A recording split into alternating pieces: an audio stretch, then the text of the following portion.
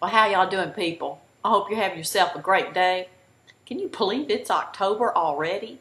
This is crazy. Where has this year gone? Well, I'm starting me a new segment here on the Oviedo Chicks called Just Ask Me.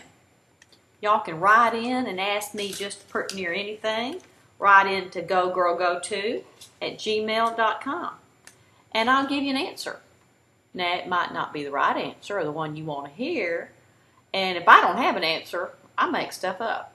So I think we're going to have fun with this one. So to get the ball rolling, I thought people ask me stuff all the time. And I have answers, I'm just saying. So here's the first one.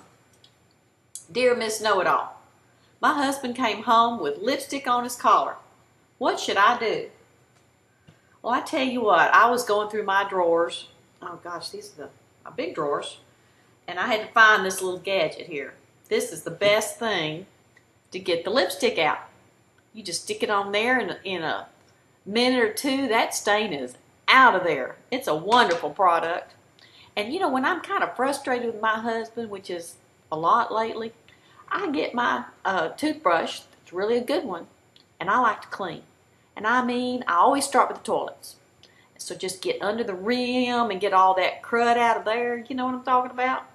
When I'm through, I just go put the toothbrush back in my husband's toothbrush holder.